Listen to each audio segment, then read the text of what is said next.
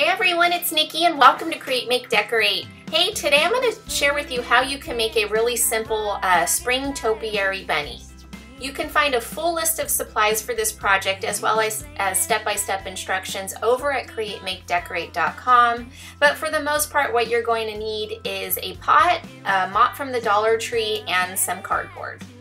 Oh, and most importantly, a green topiary ball. So I began this project by tracing out some bunny ears on some cardboard and then again tracing them out onto the Dollar Tree mop.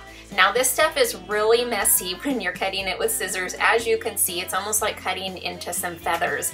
So it gets everywhere, so make sure that you have a trash can handy. And then you're just gonna go ahead and shape out the ears using a pair of scissors.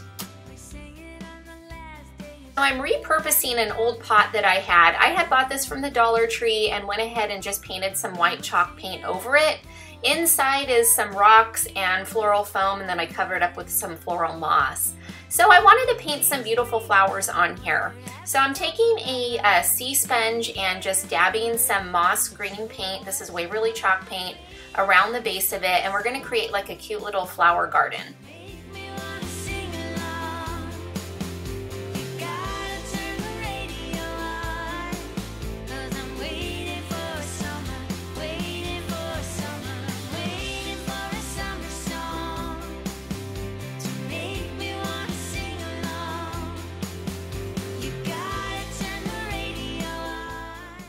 So as you can see, I went ahead and painted some stems and some leaves for the base of our flowers.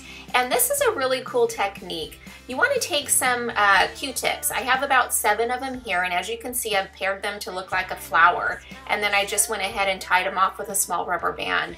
And all you're going to do is just dab your paint in your colors and just kind of dab it on there. And you're going to have this cool little these cool little flower petals. And what I do as I move along is I'm kind of alternating the colors with pinks and yellows and some turquoise, and then again layering over that base color of the flower with the different colors, and it really just creates a really pretty, almost kind of looks like a hydrangea flower, and you're just going to work your way all the way around.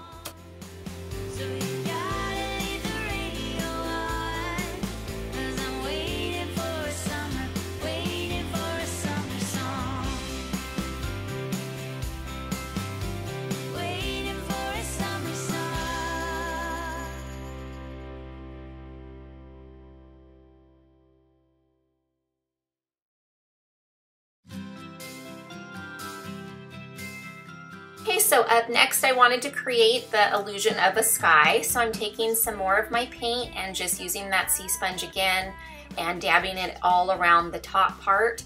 I do end up adding like different layers of colors, so in a minute I'm going to add a little bit of the Waverly Antique Glaze down at the base over the green, just to create a little bit more of kind of that French country old world vibe.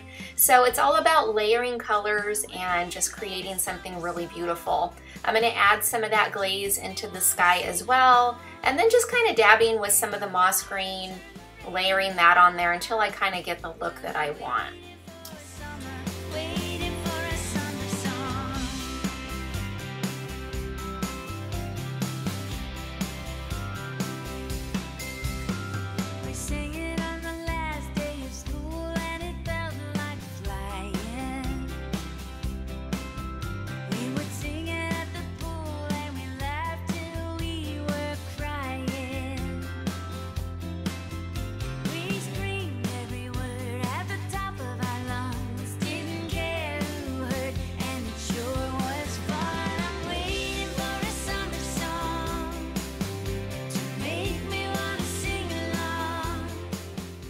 Now it's really time to just build the topiary bunny. So this piece, this little round topiary is actually from a plant that I had before. So you can find these over in your floral sections of your, you know, craft stores and things. And just simply set it right on in there. Again, I do have some floral foam already inside that pot, so I just popped it right through there.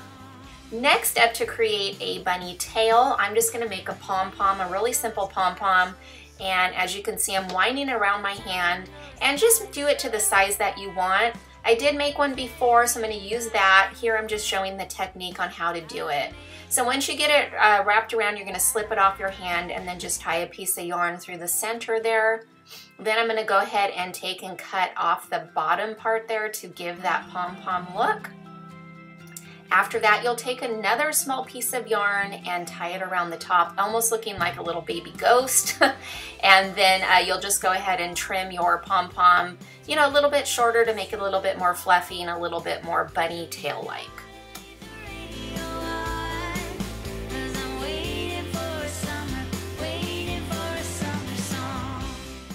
Now I'm not going to use any hot glue to place the ears or the tail. I want to keep in mind that I'm going to repurpose this after spring is over. I can use it just as a simple topiary for my everyday decor. So I'm just going to place the ears in there and place the tail right on in there.